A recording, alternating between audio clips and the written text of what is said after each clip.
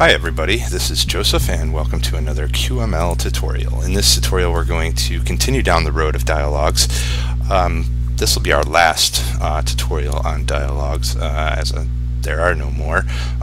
But if you guys would like me to make any specialized dialogues or whatever, and have any questions, please leave a comment below. Also in the description below I have a link to the documentation. So anyways, let's get started. We're going to make FileDialog here, and to get started we're going to need another button, obviously, and we don't need an ID for this.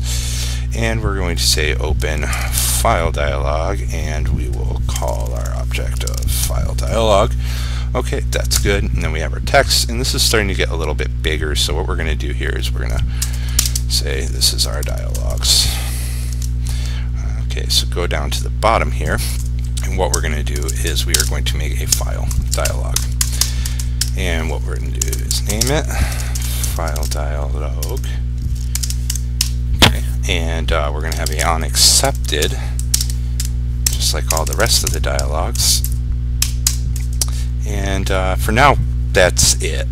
So a little bit about FileDialog. So when you open it up, it tries to find what is native to your operating system. This works really well on Android, iOS, Windows, Mac.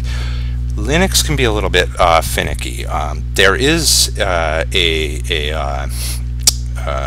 no matter what, so to say, one that will open up, and you'll see that here in a second. It works pretty well on GNOME. KDE, I've had some issues with. Other desktop environments I've had some issues with. Best to maybe just make your own FileDialog and set it as a environmental. Your own file manager. Anyways, moving forward here, let's open it up and take a look and see what it looks like. So this spacing is getting out of control. So we open it up, and like I said, it goes right to where you built at by default, and here's all the files, and if there were folders would be listed there also too. So let's just go ahead and press the cancel button and close this down, and as I said, that spacing is out of control, so let's change that down to maybe say 5. And let's go down here, and again, if you wanted to make it open up and say a different folder, you could use folder, and then there is a shortcuts. You could say .home, and that would open up underneath the user's home directory, or your home directory, whoever's making this. There's also movies and videos and so on and so forth. I think it's all inherent of Q's standard paths. Not sure on that one. Take a look at the docs for that. Anyways, so let's see what happens here. Let's do this. Let's say onAccepted. We'll say t.text is now equal to this file URL. Now let's see this. By default, I think this thing only allows me to be able to select one file. Yeah, see, I can only select one. I'm holding the control button and I click it, and it only allows me to select one.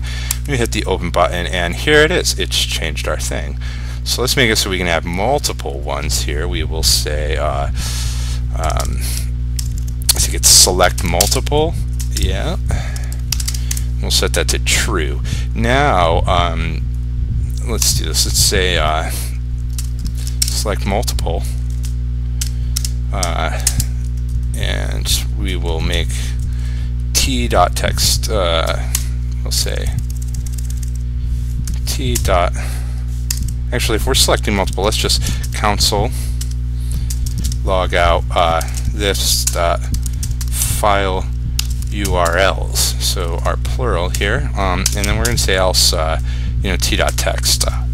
So let's try this.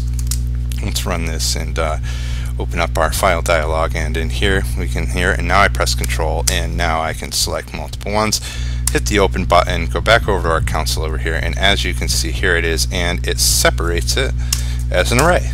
So we could very easily start pushing that kind of stuff to a model if we wanted to, or do anything we would do with an array. Yeah, so there's also, you can also filter things out pretty well with this thing. So we could say, like, yeah, name filters, right? So I'm going to use wildcard expression here, and we'll say anything .o, and in our array here we'll say our string list or whatever, we'll say anything dot cpp, right? Then we save and run this right here, and we'll open up our file dialog right here, and you'll see that only O's, only our object files, and only the .cpp files, which is fun. That's nice and fine and dandy. Let's set this thing back to be false. Run this again with the name filters on there, and we open up our file dialog, and we can select the object out, and there it is. That's fun. We can make it so it's select folders, so we'll set this to true, and now when we run this and we actually open up our file dialog, nothing is shown here because we cannot select anything because there are no folders. If I am to go back a directory, whoa, that thing crashed on me. That's not good. Oh, it's because I hit the enter button. Yeah, that's not good. Choose that, and then there it is. It actually let us choose the folder. And yeah, that was that. We can set that equal to false, and we should get back our name filter with things in it, and there it is, and open that up. There are a couple more filters. Select existing, and yeah, we can do quite a bit of things with this. But yeah, this, go through the docs. It's pretty straightforward as usual. We covered most of them. We didn't put a title on it, but we know what that is from previous tutorials. There's our main filter with our list. We know what modularity is, the folder, and file URLs versus file URL. We covered that. And selected name filters, we can you can read up on that. Basically, it's after you selected it, it goes through it. Basically, it's nothing big. Anyways, this is Joseph, and be nice to everybody out there. And that's file dialogs, and this concludes our dialogues tutorial section. All right, take care now.